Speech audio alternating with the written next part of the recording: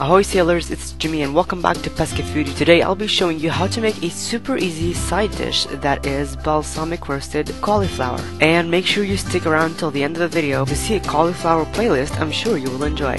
So let's start cooking up. First off, we're gonna prepare a balsamic glaze. So into a saucepan on a medium-high heat, I'm adding some balsamic vinegar, sugar, salt, dried basil, black pepper, and cayenne pepper. Stir those together and then let it reduce for about 5 to 7 minutes.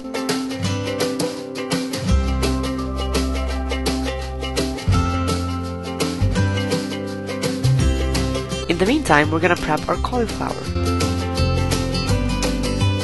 So here I have a head of cauliflower I'm gonna core and chop into bite-sized florets.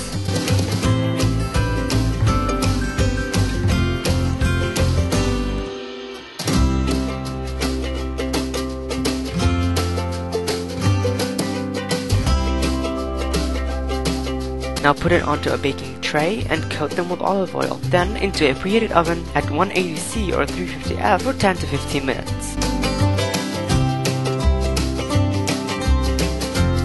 After the balsamic reduction has cooled, add in some lemon juice for extra flavor. When you pull them out of the oven, brush them with the balsamic reduction and put them back in for 20 minutes or so or until they're golden brown and tender.